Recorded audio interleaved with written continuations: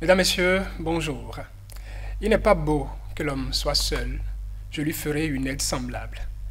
Ainsi, Dieu créa Ève aux côtés d'Adam. Inutile de vous préciser que je cite là un extrait biblique et vous comprendrez pourquoi. Le mariage tel que pensé dans le jardin d'Éden a évolué de nos jours. Deux hommes se marient, deux femmes aussi. L'Église catholique semble ne pas vouloir adopter cette nouvelle tendance. Des propos du pape François ont récemment suscité polémique, certains dénonçant une onction qu'il donnerait à ce type de mariage. D'autres voix estiment que les propos du pape ont été sortis de leur contexte. Dans ce numéro de l'entretien du jour, nous revenons sur cette polémique autour des propos du souverain pontife. Abbé Hubert Kelouide, bonjour. Oui, bonjour. Vous êtes prêtre catholique. Vous êtes le directeur de la communication du diocèse de Cotonou, ou l'archidiocèse de Cotonou, au Bénin. Merci d'avoir répondu à notre invitation. Merci et je salue les téléspectateurs. Vous avez suivi toute cette polémique sur Internet à propos des propos que le pape François aurait tenus concernant le mariage homosexuel. Qu'a-t-il dit au juste en quelques minutes? Est-ce que vous pouvez nous le rappeler? Est-ce que ces propos ont été sortis du contexte où il a réellement dit qu'il faut accompagner les couples homosexuels? Nous devons d'abord faire remarquer que le pape François n'a pas tenu ses propos de façon officielle. Il s'agit d'une production d'un documentaire.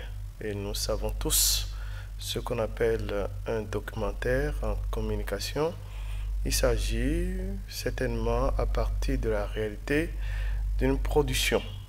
Et quand on fait une production, il y a ce qu'on appelle en communication la narrativité qui permet d'agencer la succession des écrits ou des récits pouvant donner une signification globale à la documentation produite. Une fois que c'est produit, les auteurs de la production devraient faire une publicité. Au-delà de la polémique, moi je pense que c'est une forme de publicité des producteurs qui, partant des intrigues, suscitent l'appétit de la curiosité populaire. Et cet appétit ne peut être vraiment bien vu que par rapport aux intrigues suscitant une émotion collective.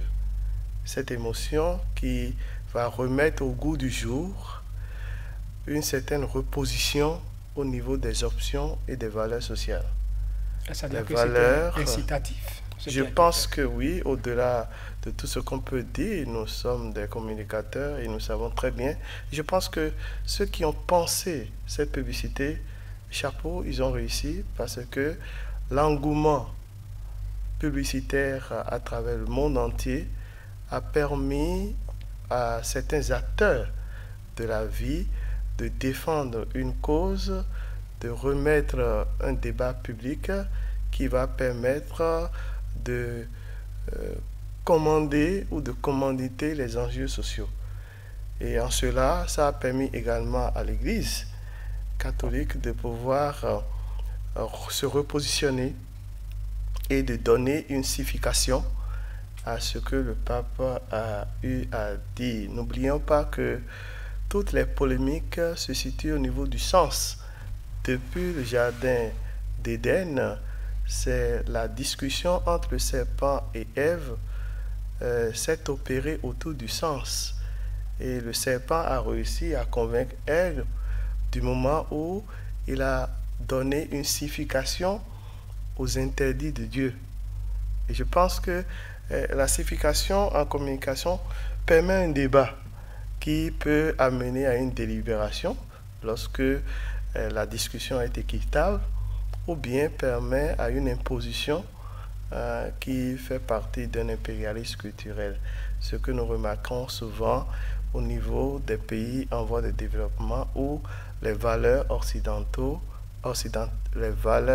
occidentales sont en permanence reconquêtes au niveau mondial pour imprimer une certaine universalité à ce qui est un problème particulier. Et puisque vous êtes avec nous, Abbé Hubert Kelouide, c'est quoi la position de l'Église catholique à propos du mariage homosexuel? Alors la position de l'Église catholique a été la position du Christ.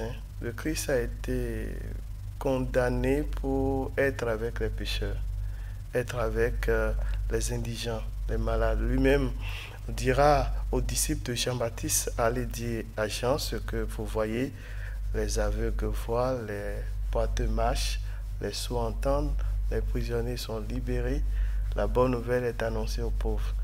Et on n'a jamais changé. C'est pour cette raison que vous allez constater que l'Église a toujours été aux côtés des personnes marginalisées, des pauvres, des faibles, des rejetés et des abandonnés de la société. En termes terre, est-ce que l'Église est aux côtés des personnes homosexuelles? Mais oui, je vous dis, parce que moi, Hubert Kedouide, j'ai eu la joie extraordinaire de vivre dans un pays où j'ai fait mes études pendant environ une dizaine d'années. Et l'Église, depuis environ 15 ans, à la paroisse Saint-Pierre et Paul à Montréal, il y a environ 85% des fidèles qui sont des homosexuels. Et l'Église a donné un prêtre pour les accompagner. Ce que l'Église n'a jamais accepté, c'est le cœur même du mariage, où Dieu les créa hommes et femmes. N'empêche que les personnes qui connaissent cette union au niveau de la société ne sont jamais rejetées par l'Église. L'Église les a toujours accompagnées. Ce que l'Église ne fait pas, c'est d'accréditer une volonté individuelle. Le principe de base est que pour qu'il y ait mariage, c'est un homme et une femme. Et le pape François, depuis son arrivée, a toujours dit ça. Mais vous semblez, Abbé Hubert Kedouide, accepter une chose et son contraire. Vous ne donnez pas votre onction, l'Église ne donne pas son onction, mais vous les accompagnez. Accompagner quelqu'un ne veut pas dire accepter ce qu'il fait, mais c'est accueillir ce qu'il est. Ça, c'est différent. La personne est au-delà de sa fragilité. Et quand on accompagne un voleur, on ne l'encourage pas sur le chemin du vol. De la même manière, quand on accompagne quelqu'un qui a l'option homosexuelle, on ne veut pas nécessairement qu'il demeure ce qu'il est, mais on peut l'accompagner progressivement à même découvrir autre chose de plus grand et de plus beau que le mariage. Et dans ma petite vie de prêtre, j'ai déjà vu des personnes homosexuelles qui, accompagnées, ont fini par renoncer et se sont mariées à l'Église catholique.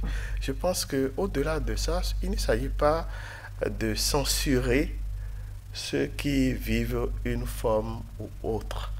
Parce qu'il y a les homosexuels, mais n'oubliez pas autre réalité liée aussi à la vie d'ensemble. Il s'agit des transgenres.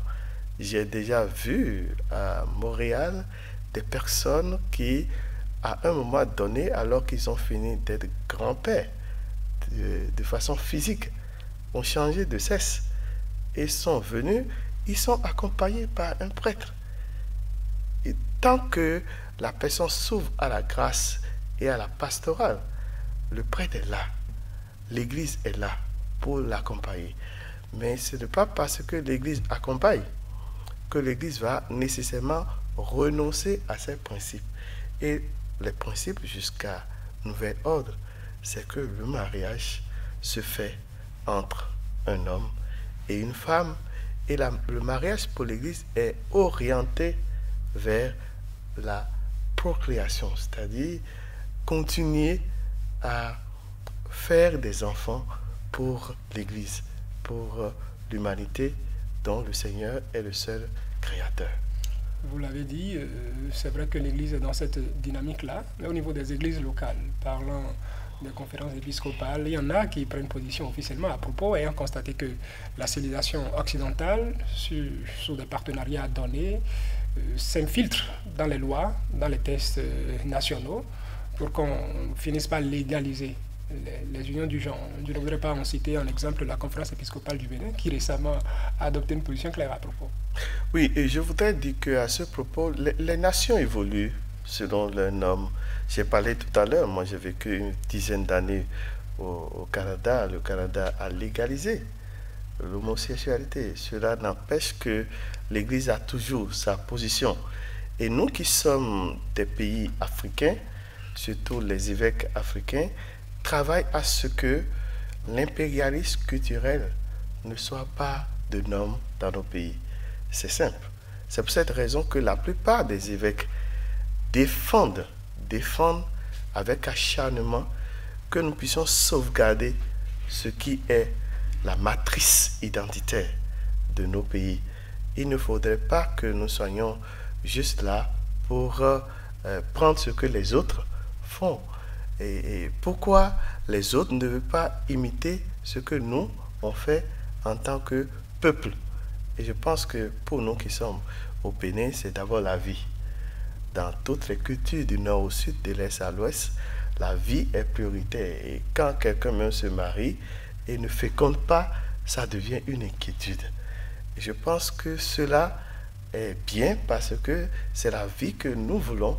Et cette vie-là est au-delà de tout ce qui est mariage à caractère ludique, où il faut être juste ensemble et heureux d'être ensemble pour conclure qu'on fonde une famille.